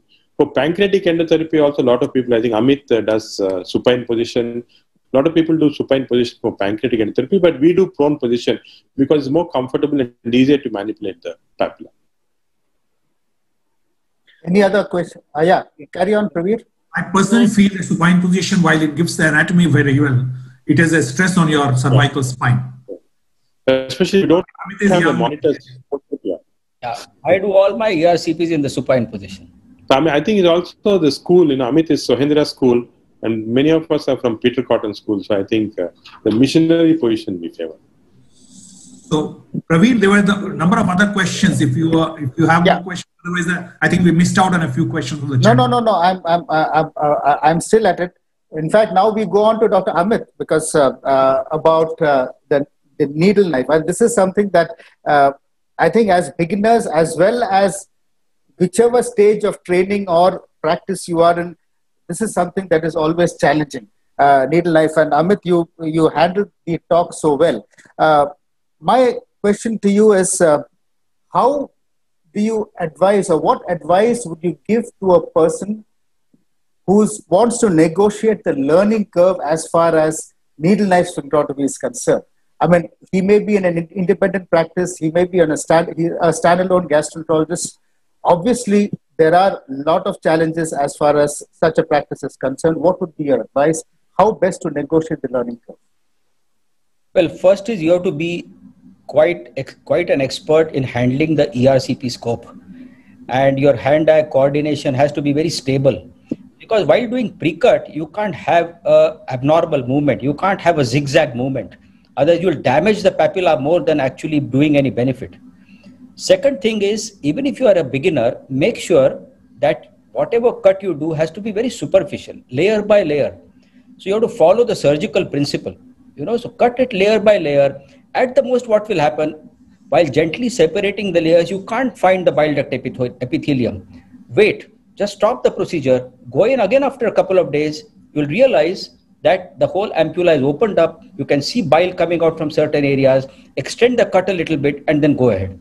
So you have to be very, very careful. My first important message I want to give to everybody, all the beginners who may be watching this, is handle the ampulla of Vater very, very delicately. It's a very complex and a very small and a delicate organ. You cannot be rash with the ampulla of Vater. And if you are very delicate with the ampulla, then you will not have any complication. There was a saying by surgeons, stormy post-operative period. But the issue is the storm is created on the operation table. If you don't create the storm, you will not have a stormy post-operative period. So handle the ampulla carefully, and this will not, you can get over the learning curve without any difficulty. But you have to master the pre-cut. Once you master the pre-cut, you have gained complete control on selective cannulation. So, can I have one question coming? See, in my center, we do pre-cut even now very, very rarely. I would say my rate is less than 5%. But I know of some of the high volume centers where the rate is 20%, 30% also. So what do you think should be the ideal pre-cut rate? I would want Nagi as well as Amit to answer this, and maybe Pravir and... I'll tell you one thing before Nagi comes. Nagi, 1 minute. When we began, I had come training by Nip Sohendra. Our pre-cut rate was almost 30%. But that time we did not have the hydrophilic Terumo wire. From the time we started using the hydrophilic Terumo wire, the selective cannulation success went up from 70% to almost 95%. So only 2-3% of the times where we found a difficult cannulation, instead of just persisting and trying to cannulate and poking with a wire, go ahead and finish the pre-cut and complete the procedure. Yeah, I agree. I mean, so when we started, it used to be 30%, but now with these good wires, it's become so unusual now that when you're doing a pre-cut, everybody department wants to come and see how it's being done. Whereas earlier it used to be almost every other case. So I think with this guidance, especially, it become very easy now. Amit, this is a very important message for youngsters. I have seen youngsters who have just passed their degree and they feel pride that they do successful ERCP by doing 30%, 35% pre-cut. I don't think that's a proper learning curve we should be. I mean, at most 5%, 10% should be what we should be looking at, and it's not very good. So you should not jump into a needle knife sphincterotomy very soon. Amit, Sandeep had this question to ask you, and I also probably would add to it. Needle knife can be done above below or below upwards. There are situations where you may want to do below upwards. Number one, which is the one you prefer, why, when?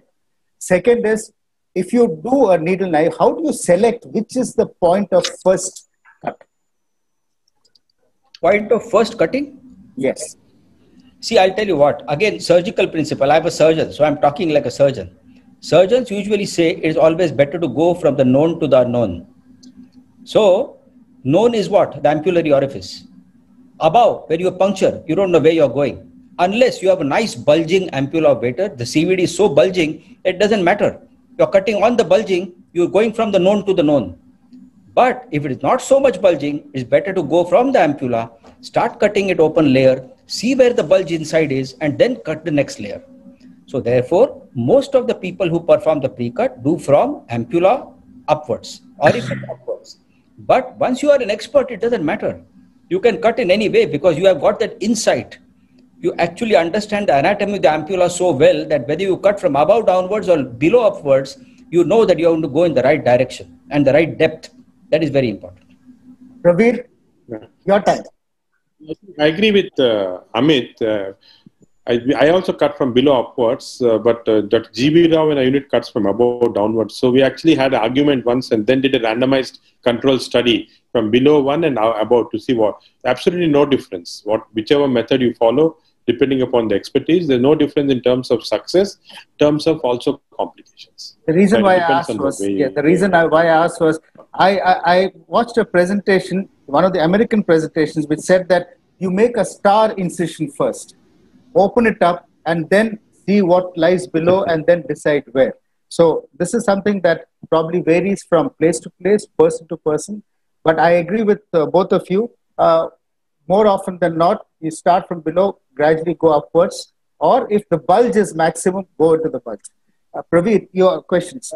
For Dr. Reddy, sir, about biliary sphincterotomy, we know that an expert, you have a success rate of say more than 90-95%. So what holds for pancreatic duct cannulation? How much a success rate in expert hands, or how much should we try to achieve?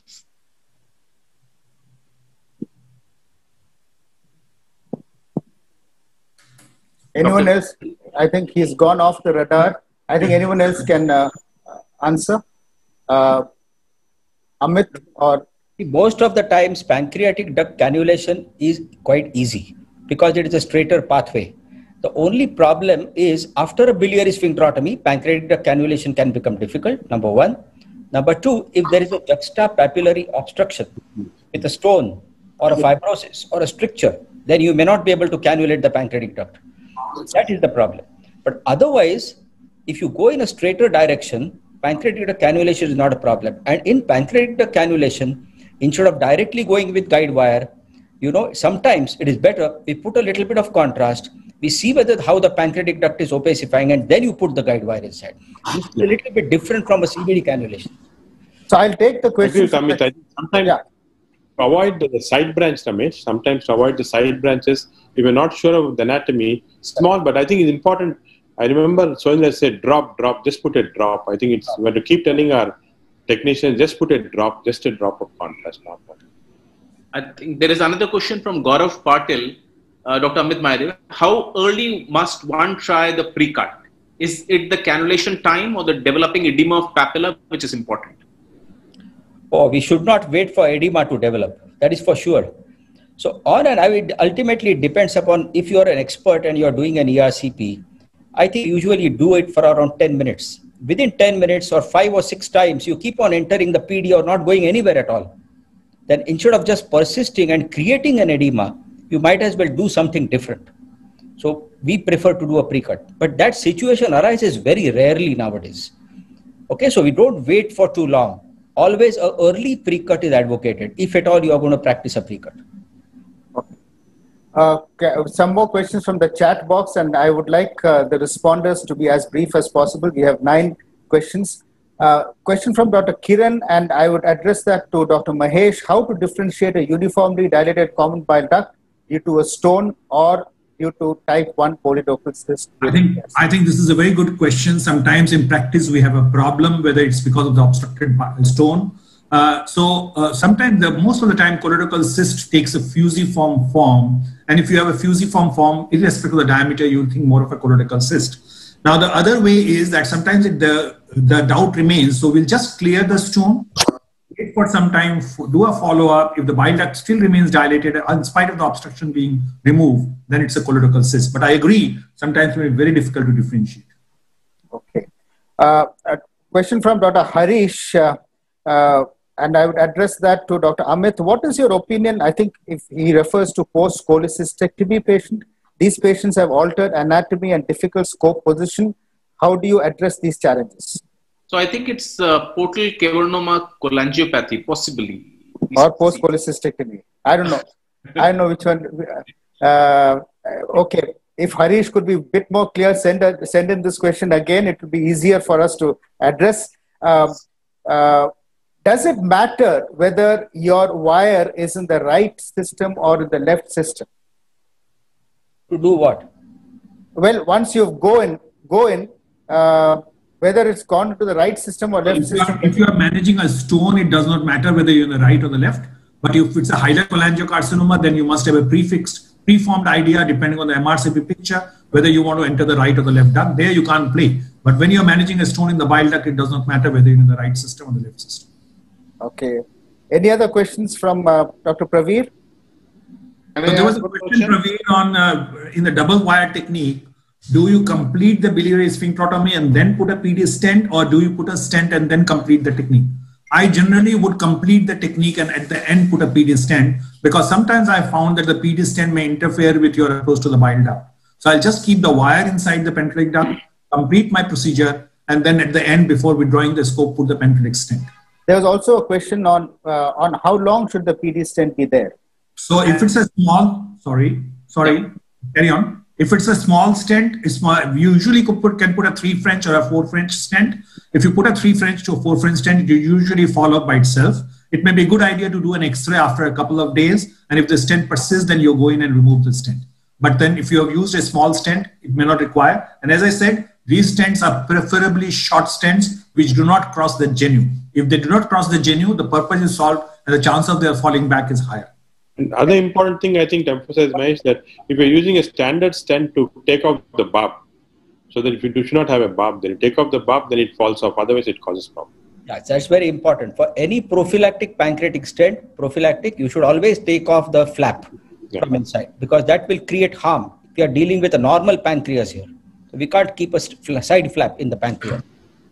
The question by Dr. Rajat, and this is about the use of rotatable sphincterotome or sphincterotome with a rotatable wire. Does it really make the procedure easier? There are a huge number of types of cannulas and sphincterotomes which are available. In general, no. My answer is that you don't need to have a rotatable. There are Hubbard's cannula. There are lots of things which are available. But I think it's really not required. Yeah. I'll tell you the reason here. At the ampulla waiter, you require micro movements. And these rotatable instruments rotate suddenly. They don't do micro movements. There is a macro movement. It suddenly rotates by a few millimeters here and there. You cannot have the exact position with these instruments. Dr. Sandeep, have we run out of time, or do we have some more time? We have. Ramesh? Okay. Yeah. Matthew, there was another question to know, Dr. Nagi, by Dr. Hamid. What is the size of balloon you use for pancreatic sphincteroplasty? Sphincteroplasty balloon depends upon the size of the pancreatic duct. Usually it's 6 millimeters to 10 millimeters. Between 6 and 10 millimeters we use. 6 and 10 millimeters. Okay. 6 up to 10. Up to 10. I think 5 minutes more. 5 minutes more. Okay, right. So, Praveer, any questions from your side? Yeah. So, Dr. Amit, what is the most feared complication that you have with pre-cut? Perforation. The most complication of pre-cut is perforation. If you are not cutting on the bulge, you are cutting by the side, not finding the bile duct, but you are overconfident that, oh, if I cut more, I'll get the bile duct. No. If you keep on cutting, you'll just go through the duodenal wall. Amit, can I ask a question in this regard? Pardon? In this regard, can I ask a question for pre-cut? That is, suppose the patient, you know that with hilar cholangiocarcinoma or upper CVD obstruction, the CVD size is quite narrow. So pre-cut and cannulation is also difficult in those situations. The pre-cut, is it more difficult in those, or when there is a bile duct dilatation, is it better? Not necessarily dilatation. It depends upon the size of the ampulla. See, if your ampulla is flat and tiny, then pre-cut is going to be very difficult. Then might as well pursue with a proper hydrophilic glide wire cannulation. But if your papilla is bulging, even if little bulge is there, you can find the layers. But in a flat, small ampulla, don't try to attempt pre-cut. Question to Dr. Nagi. Nagi, you mentioned that the chances of perforation with a pancreatic sphincterotomy is less. Yes. Well, why is it so? And second, it's commonly perceived that pancreatic sphincterotomy is more difficult than biliary sphincterotomy. Yeah. Is it true? The reason why this is so is because the pancreatic sphincter is surrounded by the pancreas itself. So when you do a sphincterotomy, you have to really cut across the pancreas to get a perforation. So that's very unusual. The anatomy is different compared to bile duct, how it's ending there. So this is very, very unusual. That's the reason why we can be very liberal in that sense. Question to Dr. Amit and Dr. Mahesh. You are dealing with sphincterotomies, needle knife. Suppose you have a situation where the patient starts bleeding. Now, this could be a smooth cut. The bleeding happens. How would you expect, or how would you advise the endoscopist to tackle that particular problem? Well, first thing is, while doing your cutting, if the patient starts bleeding, first of all, check the patient's blood pressure. Sometimes during your ERCP, the BP rises. If that is the case, you have to give some nitroglycerin drip or a spray.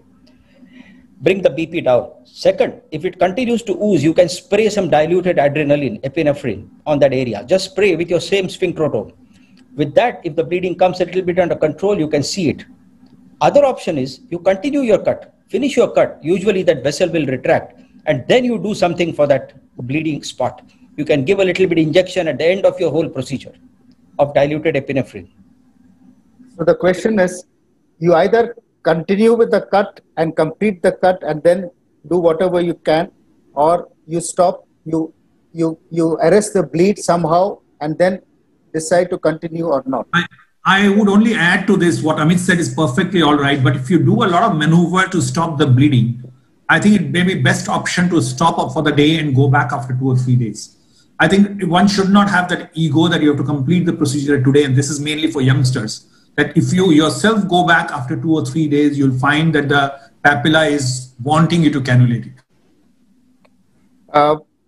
A difficult CBD cannulation, of course, you mentioned about inadvertent entry into the pancreatic duct.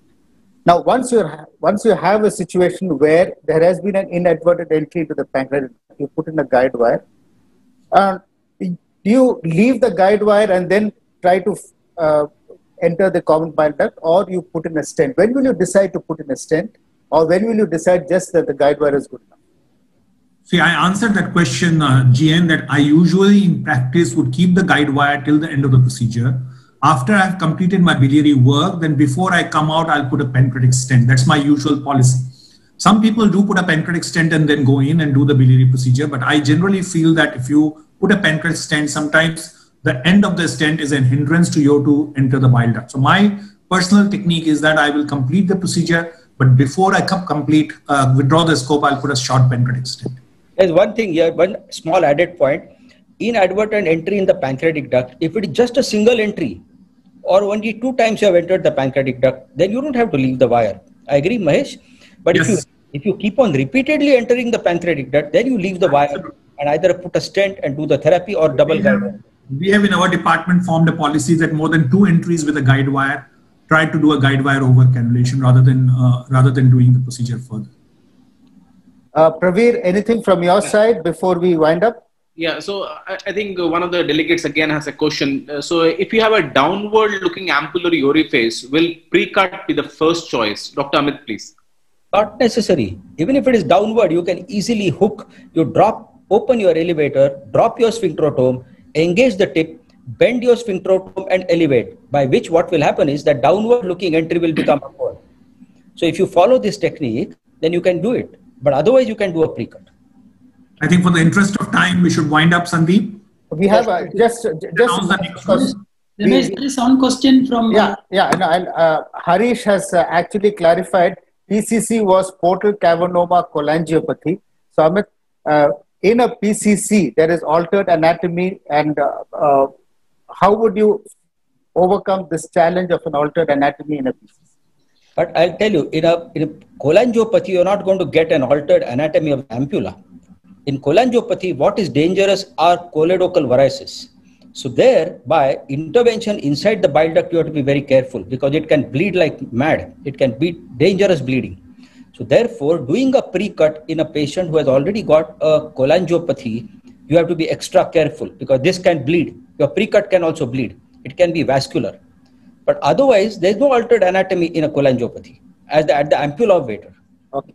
Finally, the last question, and from Dr. Gokul to Dr. Nagi, if he, what is the current setting? What is a safe current setting for pancreatic sphincterotomy? And why is pancreatic pre-cut not often practiced? I think Dr. Hamath, you can take that. Okay. I will answer that question. Yeah. Current setting is same as biliary sphincterotomy. No difference. You don't have to do a pure cut technique. It's the same. You can use a normal endo cut, whatever cut you are using. Second is, your question was what? On why is it that pancreatic pre-cuts are not practiced as often as? Because the course of the pancreatic duct is not as defined as the bile duct. The course of the pancreatic duct can not be seen when you have cut the layers, whereas the bile duct can be seen because of the bulge of the bile duct. In pancreatic duct, you may cut in the wrong direction. So unless your wire enters, so usually we never do a pancreatic pre-cut. So over to Dr. Praveer for his final conclusions, and then thereafter to Dr. Sandeep. Praveer. Yeah, I think we have almost exhausted all the questions from the delegates and fewer questions which we had.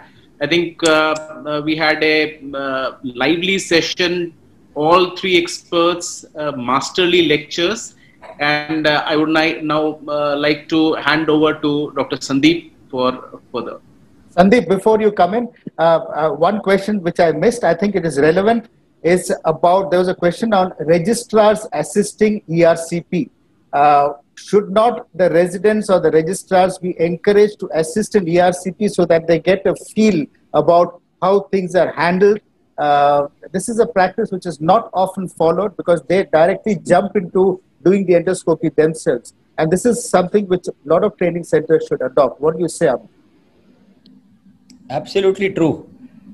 Even during my training with Nip Sohendra, my first job for 2 years was only to assist him in guide wire manipulation. Only I think before that, the job was to clean the endoscopes. Yes, started with cleaning. Yes. They have to, the registrars, the resident doctors have to learn assisting properly. Only then they will be able to train their assistant when they start performing themselves.